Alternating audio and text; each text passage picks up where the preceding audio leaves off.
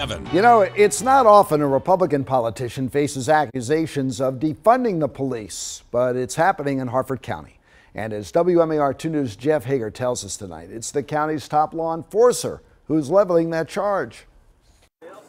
Plans for a third police precinct and a new training facility already approved to the tune of more than $22 million last May have been shelved in Harford County Executive Bob Cassilly's proposed budget. And Sheriff Jeffrey Gahler isn't happy about it. Well, I've met with the county executive both before he came in office and then after, and each time I've heard different things from him. And to the point where I'm 100% convinced, he's just not being honest. For his part, Cassilly is downplaying their differences. I can't explain this, to be quite frank with you, why we're going to, sort of the vitriol of defunding the police and the like. We're continuing to work together.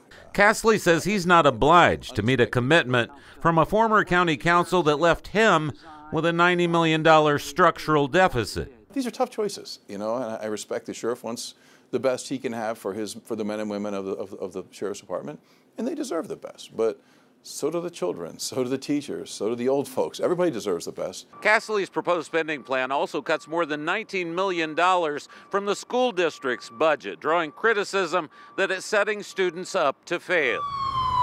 The county executive also has called for setting aside $13 million to replace the volunteer EMS service in the ever-growing county, but expanding the reach of police service apparently will have to wait.